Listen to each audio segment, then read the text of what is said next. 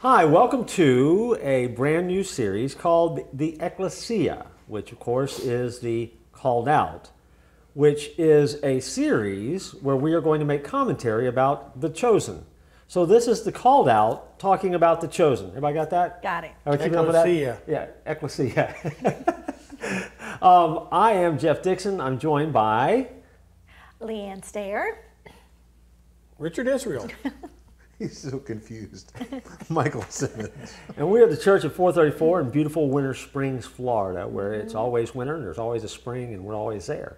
And and we're going to be talking about what is really providing a commentary, I guess, for the television show, streaming media show, The Chosen, which has kind of taken the Christian world, but also the non-Christian world by storm, and is really kind of an amazing thing. Now, if you're watching this, we think you're familiar with it, but The Chosen is a series where you basically get the story of Jesus from the people who were chosen to follow him.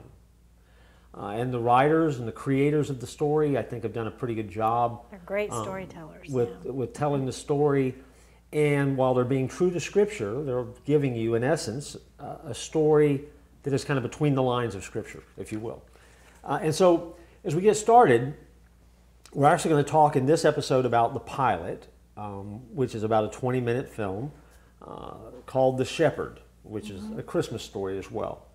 And so, the first thing that we're going to talk about in this particular episode is just one. I mean, what is your impression of that? I mean, I was going to say what's the main character, but the main character is the shepherd. So, what stood out about that shepherd, that character that they decided that we're going to launch this whole series with in this pilot?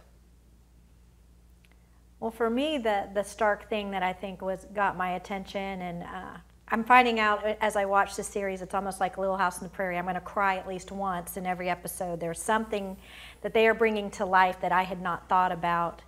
But for me, watching the shepherd, and it's probably that we're guilty of it even today, is the religious people wanted nothing to do with him. He wasn't good enough because he brings a lamb, and and he's got questions, man. He's got questions about faith because I've been studying Torah and I am hungry and I want to know. But the priest was so wrapped up in, this is the lamb you brought, this is trash, you come back, we're never going to have you again. And just how he did not find what he was looking for within the church body. And that really just, do we do that all the time? And where do these people go then to find the answers? So for her, the lamb was bad. I do like the brokenness of the shepherd, right, as manifest in his physical deformity or his challenge with his leg, and what will happen later on in the episode, as the storytellers remind us that Jesus has come to fix the broken, right? I do love that element of who he is, and I love that in spite of his brokenness, there is that propensity to give. Yeah. Yeah, that was kind of cool. That. I like that. Yeah, I love that. So, like that. Do you watch the episode? Yeah, I did. Okay. He didn't cry though. You cried? No, Did you cry? No. Y'all aren't going to cry. I I will didn't cry. Yeah, the same thing they said. I mean, it's pretty much sums it up as far as his searching of truth, even to the point to where he would enter into, a closed meeting to try to find, the truth, and he was really interested in hear about it until he was thrown out.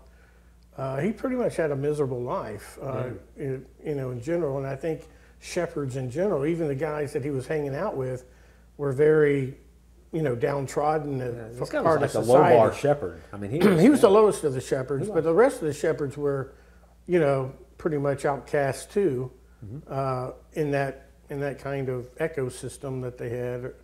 So I see that as, they were searching, and even the shepherds really didn't know what they believed. Yeah. But this guy, held on to, there's hope. That's what I got out of the whole thing. There's hope, and sometimes that's all you have. Yeah. And really, if you want to know the truth, that's all you need to have. Sure. So that's what I got out of him, is the reception of the hope coming. It was over 400 years since the prophecies. These religious dudes were just reciting from the Old Testament prophecies. Yeah. And the episode points that out. I love the way that it kind of does that little graphic at the beginning. Yeah. It's for me too. I mean, I'm with you. I love the fact that it is the Christmas story, but it is not the way that we normally see the Christmas story. This Christmas story through the eyes of the shepherd. I think that's really cool. And I also like the way that shepherd as a character is, there's a brokenness to him, but he is searching. He is really looking. He's desperate for hope. He's really trying to come up with the answers and trying to put it together. And I mean, and he comes as that person that in the midst of all this thing, I mean, it's worth whatever he has to do to find out, because he knows, right? I mean, he has to know when he brings that lamb.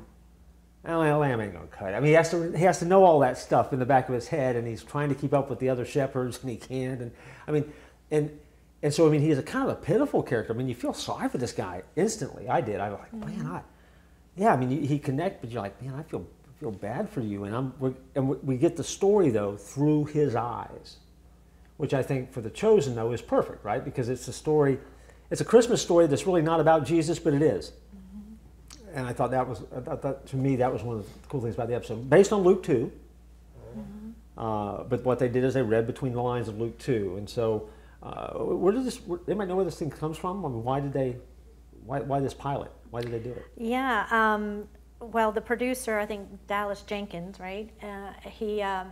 He's a producer of films, but he had one that tanked. So this was a very low life moment for him, where things were just not going well, and he was praying about what to do, and his church had asked him, hey, can you do this Christmas thing for us?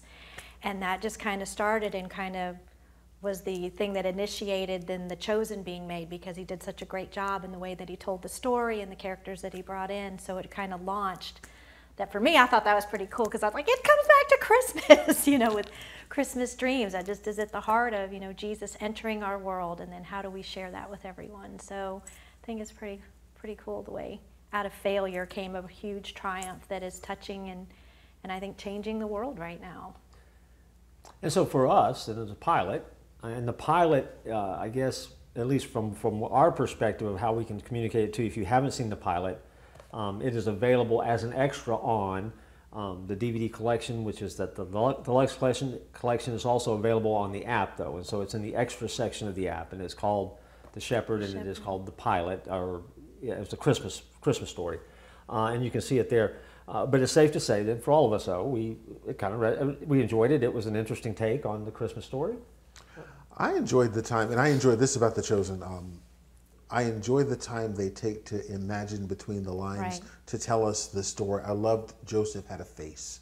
Yeah. I love Joseph had a response when the shepherds show up. I love that dad moment that says back off, and then that face. I love the pantomime of it all, and the relaxing when you recognize that these are not only people who are friendly, but these are people who are going to affirm what you'd been told, months before, and the risk that you're taking right now is being affirmed by these guys. I just loved how his facial expression told story. Pretty powerful moment. Pretty powerful. And a lot of fun. And we're going to come back in the next episode of The Shepherd and talk about the moment in the film that resonated the most and why, or moments if you really want to go crazy with it, and why it resonated with you so much, okay? And so that wraps up the Ekklesia. So we are the called out talking about The Chosen. Go figure. And we look forward to joining you here next time.